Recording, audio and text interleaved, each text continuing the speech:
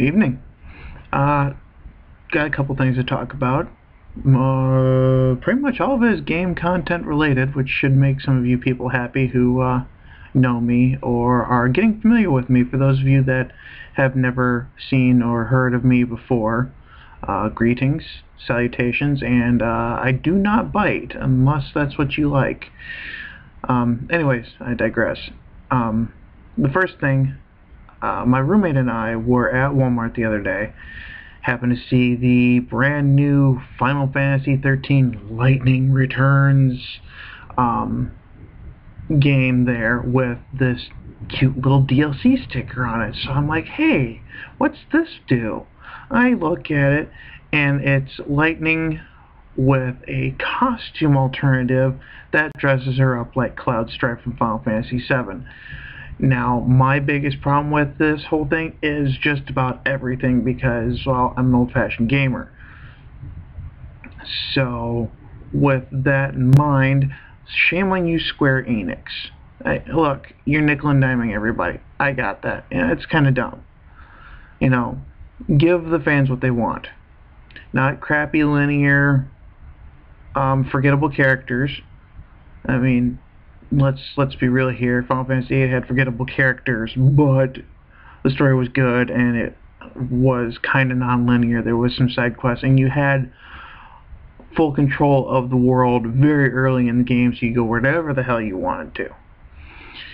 13 was not that, from what I can remember, because I did block it out. It was a terrible game. It was pretty, and we all like pretty these days. At least that's what I've noticed. You know, I understand the art thing, going back to Phil Fish. You know, Fez was visually a beautiful game.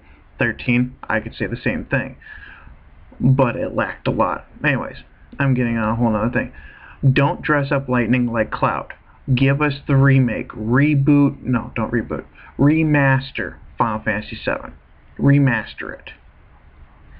Bring the graphics up to date, re-release it, and you will have everybody and their sister that played it kicking down your door with hands just gripping money and plastic going, give me, you know, even firstborn children, seriously. I guarantee you this. But no, what do? You go and put Final Fantasy VII, Final Fantasy VIII on Steam for $12. For those of you who do have a Steam account and have never played either of these games, do go get them. They are, like I said, $12.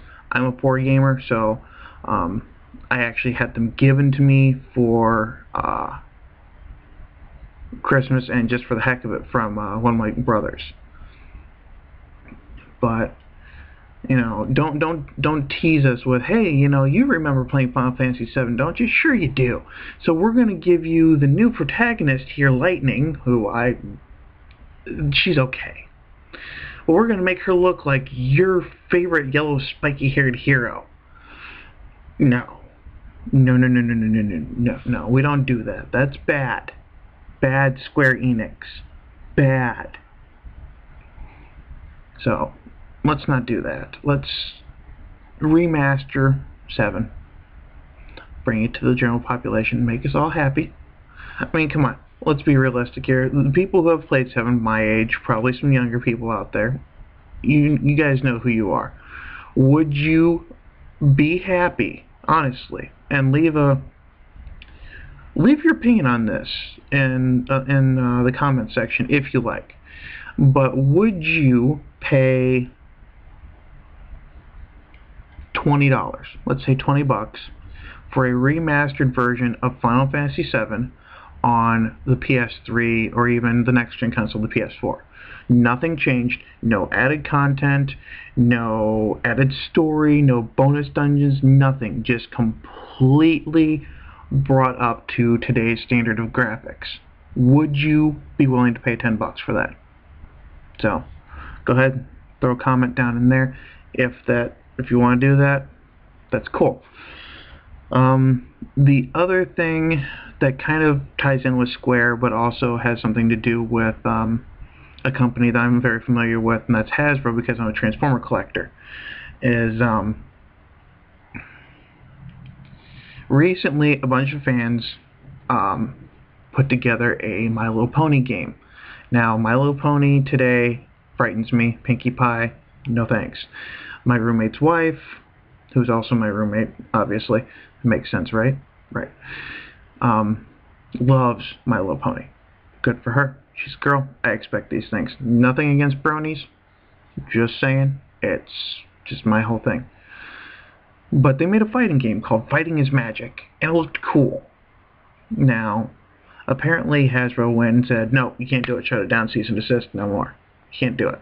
You know, it's a fan-made game. These are people taking time and money out of their, out of themselves to make something, to kind of do a little fan service and a tip of the hat and show their love for My Little Pony. Kind of like with Transformer collectors, there's guys out there who do third-party figures. They look like the original figures, but they're just slightly different in some fashion, whether it's a color here or a bit there, but mostly it's the name to keep these third-party guys from being sued. That's fan service. Everybody's saying, hey, Hasbro, you really should have made this guy again, but since you didn't, we're going to do it for you. And then I'm going to charge you $300 or $400 for it, so that way some other collector can have it. But anyways, I'm tangenting again. I do that a lot. You'll get used to it. When I talk, you're on the random bus, and you have to stay with the tour, so get used to it, folks. Anyways, Fighting is Magic. Hasbro puts down a cease and desist, says, no, you can't do it anymore, shuts it down. Well, the team, apparently, from what I've discovered on Screw Attack, which is another website I visit frequently, Death Battle is awesome and hilarious. If you haven't seen any Death Battle, please go watch them. They're really good. But on their hard news, they mention that My Little Pony Fighting is Magic team went around Hasbro and talked directly to the creator of My Little Pony, Friendship is Magic, and she apparently gave them the thumbs up. They have finished the game. Now, there is a website. It's pretty much a Google Documents page where you can actually download the game. There's some bug fixes, stuff that's in there. There's online battling for this too. I think there's only like 5 characters. But there's online battling. Each character has a finishing move. It looks really cool. But they're trying to keep it going until Hasbro comes in and shuts it down. Now, the reason why I'm saying this all ties together with Square is Square has recently shut down a multitude of potential fan-based Final Fantasy VII movies. Recently, I can't remember who it was, but they put up a trailer, and Square said, no, you can't do that. Listen, guys, let's be real here. Hasbro, Square, whoever else out there, you should be honored that these fans, these fans are taking the time out of their busy schedule, going away from their loved ones, using their money to collaborate with other people that have the same passion as they do, to make something as a fan service to you guys. Say, hey, I really loved this game. Here's my interpretation of it. The shining example, and these guys are a great example, are the guys at Team 4-Star. They fought through Toei Animation, Akira Toriyama, whoever else had gotten on them about, you can't do this, you can't make Dragon Ball Z abridged. And if you haven't watched that, please do. It's hilarious. If you haven't watched Dragon Ball Z, it doesn't matter. It's hilarious. This stuff it's absolutely just pure written comedic genius. I have not laughed so hard, in my life at some of these episodes than I have in my entire, anything else. And I've seen and heard a lot of funny things. These guys are brilliant, so I will put a link for them in the description below as well. I'm doing a lot of plugging, but what can I say? It's me. I like to share what I like and kind of put it on to you guys to take on and see if you like too. But the guys at Team 4-Star fought. They have ultimately won, and if there's anybody else, those guys are the example that if you fight hard enough, you can win. You can, push past these money-grubbing companies, which Square, you are one of those, because you keep putting out bad games, except for, from what I understand, Bravely Default, and I will own that game one day. But I haven't been happy with your Final Fantasy series since, well, 13, because 10 wasn't bad, 11 was online, but I don't do that thing, and 12 wasn't bad. 13 was probably where it went wrong, because there was a lot of things wrong with that. I'm not going to go into that. We're not going to go into that. So, for anybody who's watching this, if there's a fan service that you want to do to a company, or a particular show, I would love to see a group of people my age put on a Silverhawk series, because I loved that show. Do something like that. There's all kinds of fan services out there, I'm sure, and I'm sure there's a bunch of companies going, no, you can't do that, you're taking money away from us. Okay, first of all, you're not taking money away.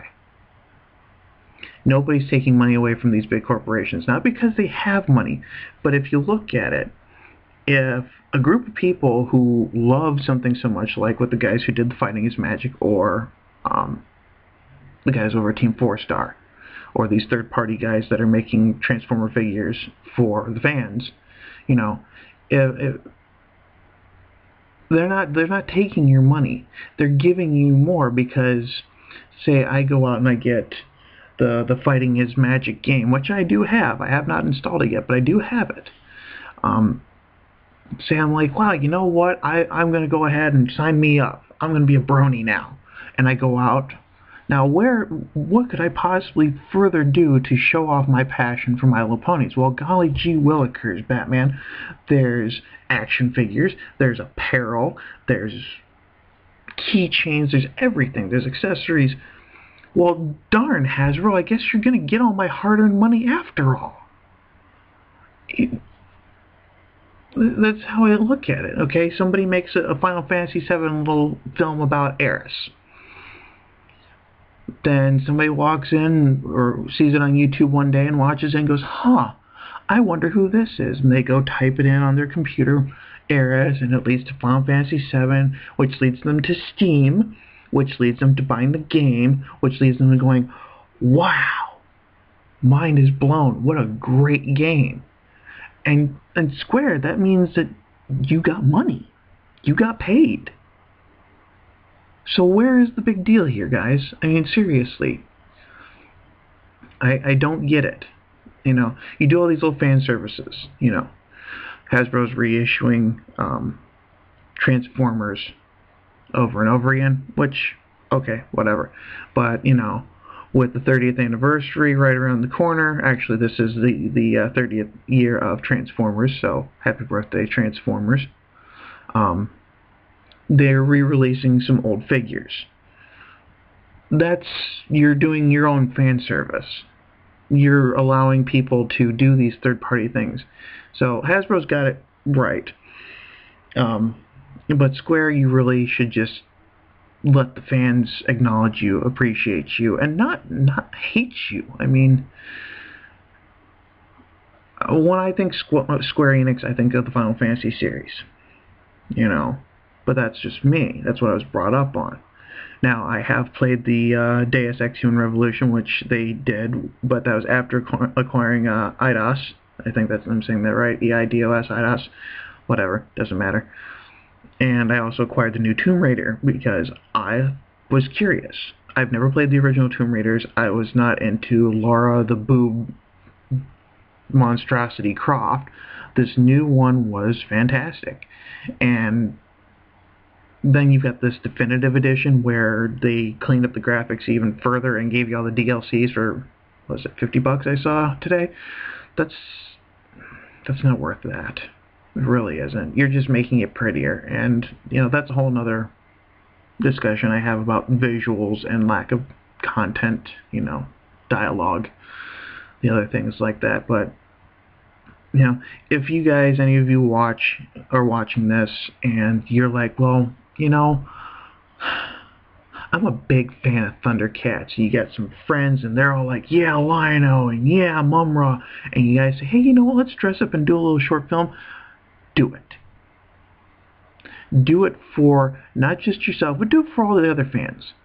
And if the TV and the toy companies come after you because you're doing it, you know what? Screw them.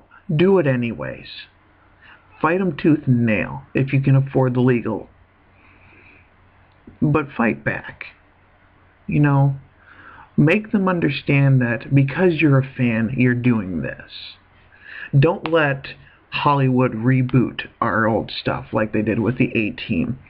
And they'll be doing or they have with the Transformers, which is a whole other continuity, so I'm not really that angry about it. Same with Star Trek. What they're doing with the Ninja Turtles, thank the stars they stopped doing it as aliens. Thank goodness for that. But, you know, go out there and make something that honors it. You know, what you love. And I know there's a lot of you guys out there. I see the cosplayers at the conventions. You know, I've never been to a convention, honestly. But I've seen pictures, you know, of the League of Legends cosplayer because I'm a League player. You know, that's fan service. You know, it would be terrible if Riot decided to shut down Stick Figure Spotlight and some of these other YouTubers that are streaming the games, that are doing little comedy shticks with them. So Riot, you guys are good. You guys are good in my book. But you know, the main offender here, I think, is Square.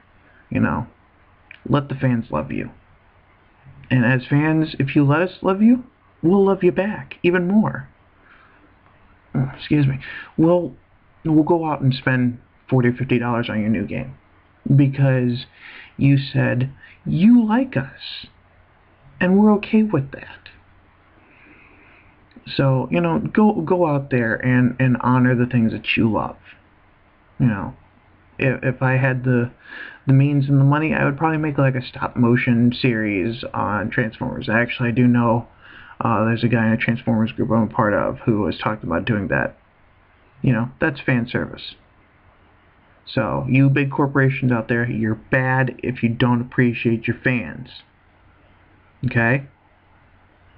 I'm probably ranting. I probably got off on all kinds of other tangents. But anyways, that is the discussion for the evening. I hope you like it.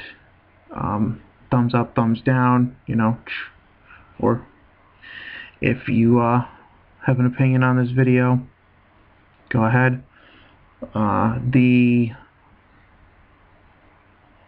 The friendship, or the Fighting is Magic, I will put a link to the site below, as promised. And I will see you guys next week.